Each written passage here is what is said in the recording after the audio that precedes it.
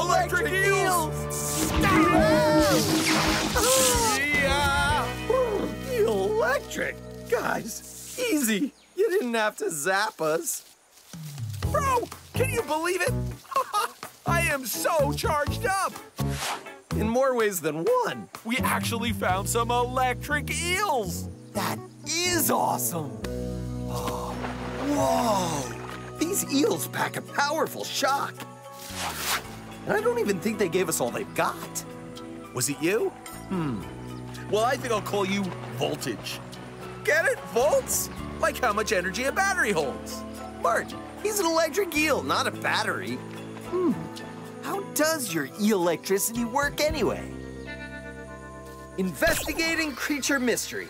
Set it to sense electrical charges.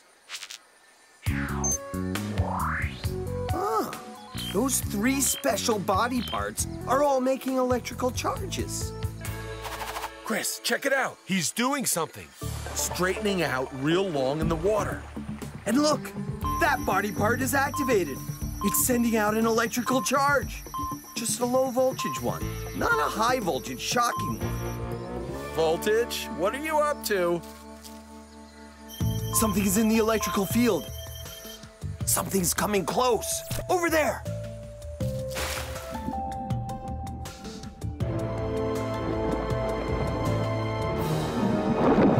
Piranha! Piranha? Huh?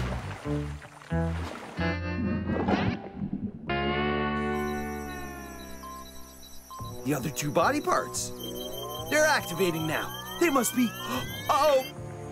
Martin, look out! Whoa!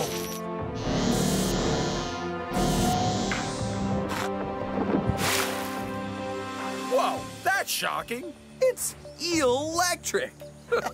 We just saw the electric eel's shock power in action. The shock was too much for the piranha. It paralyzed him. He couldn't move. And that's how the eel catches his prey. Amazing. Now I know why electric eels don't have teeth. They don't need them. They catch prey with shocking power.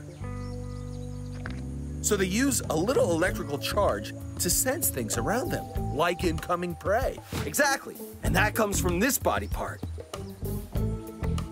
And they use a strong electrical pulse to give a powerful shock. And that comes from these 2 body parts. Amazing!